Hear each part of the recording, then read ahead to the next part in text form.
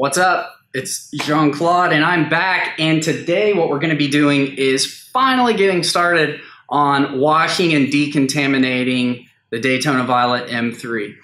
What does washing and decontaminating mean? Well, we know what washing means, so we're not going to go over that. But decontaminating means essentially we're going to make sure that we don't have anything on top of the clear coat. So no bonded contaminants. We're going to make sure we don't have obviously any dirt, any loose debris sitting on the car.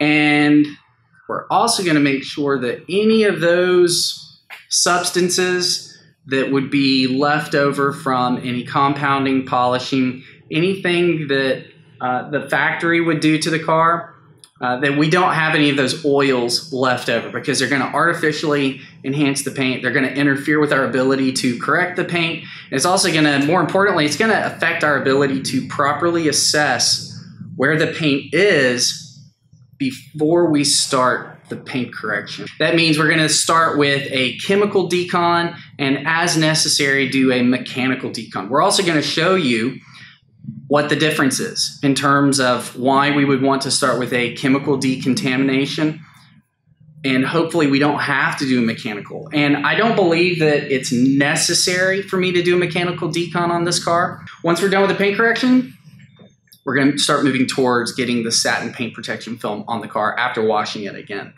In the meantime, the wheels, tires, we're not going to touch those. They're going to be coming off, and we've got something else special planned for those. And that's pretty much it. We're going to focus on the paint.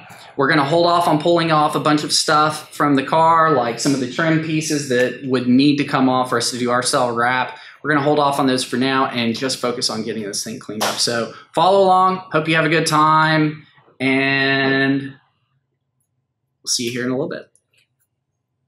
When it comes to working on paint as a degreaser, and really the first step of decontamination, for the last 10 years, I've been a big vocal proponent of P21S, Total Auto Wash. And this is a great citrus-based degreaser. You don't have to use it full concentration. You can cut it. And in this case, I'm gonna start with a full concentration on the paint, and I'm gonna be using my Gardena pump sprayer. These are great. They're not inexpensive. I don't remember exactly how much I spent on this. I want to say it was 60 or 70 bucks, something like that. And I purchased one, and it turns out I liked them so much, and my guys liked them so much, we bought, I think I've got 6 or 7 of them for commonly used products. And the reason I like to use a pump sprayer more so than a foamer, and we do have foamers too, nothing wrong with foamers, but I like the pump sprayers because you get a more economical, it's a more economical approach to using chemicals, especially when you're dealing with expensive chemicals. It's true, time is valuable, but it really does not take long to use a pump sprayer and treat a whole body of a car. And I feel like I have a little bit better of a touch when it comes to how I'm going to cut it. At any rate, the Gardena pump sprayer is great, and anything that we use, I will share a link down below. If you're interested in purchasing it, feel free to. There's plenty of vendors online that sell all of this stuff. So you don't have to go to my links. You can go anywhere you want. This is before the decon, but we already have right here some pretty apparent defects. You can see some pretty wild haze from about here to about here. Let me get this back in focus. There it is, starting here and over to so. That's not a huge deal, but we can see some marring in the paint. If I can keep this in focus, some holograms, more marring, scratches. There's some heavier, there was a heavier scratch hiding over here. There it is. right there. We've got some holograms on the front end. Let's see if we can pick it up here. Let's see. This might be another one that's a little easier to pick up outside. There we go. We're seeing some of it here.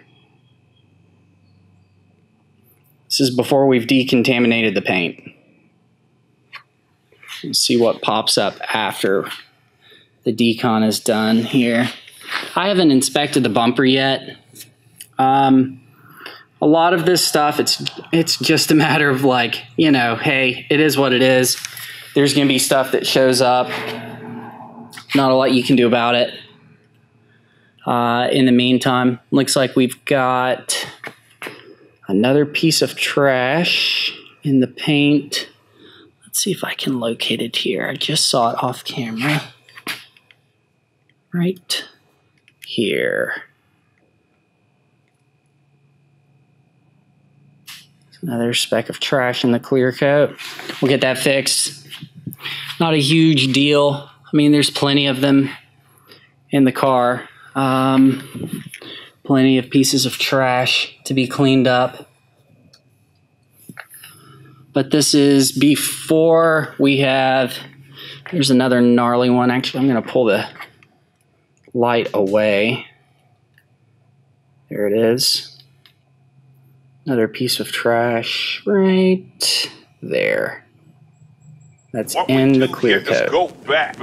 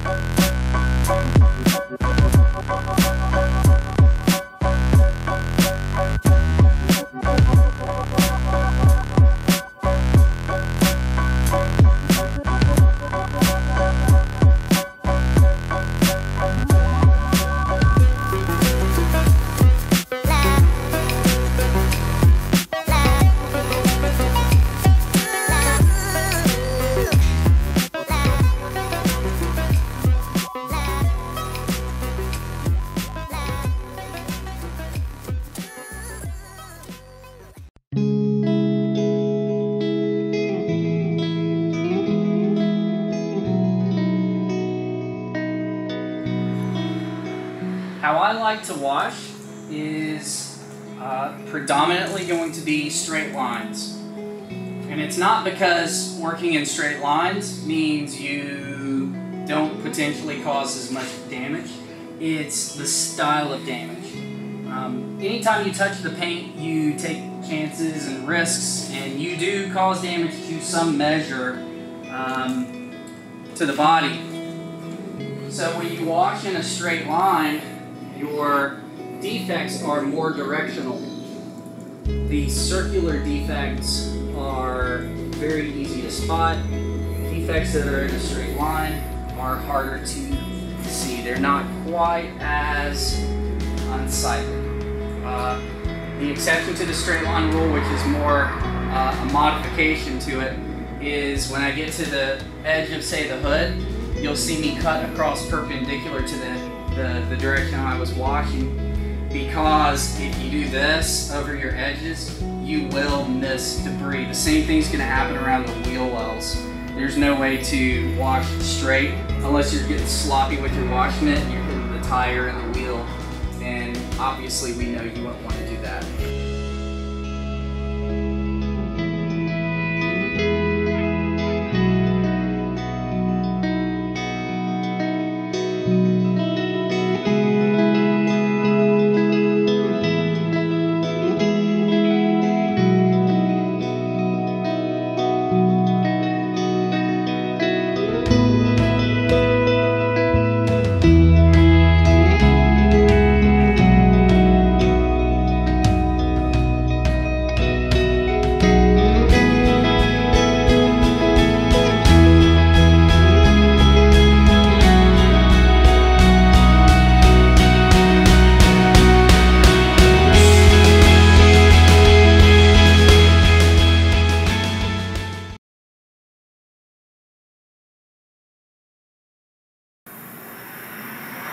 after washing the car, but before drying.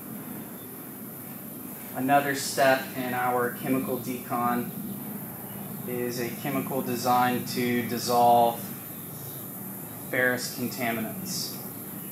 So that would be like iron particles and whatnot. That's pretty much it. Iron, steel. It's a thicker chemical. So you can see here, you can come on in, Mike, on my hands. It is like a gel, very thick. So it's designed to dwell for a while. And we're going to go back over it with our wash mitts to agitate it once again.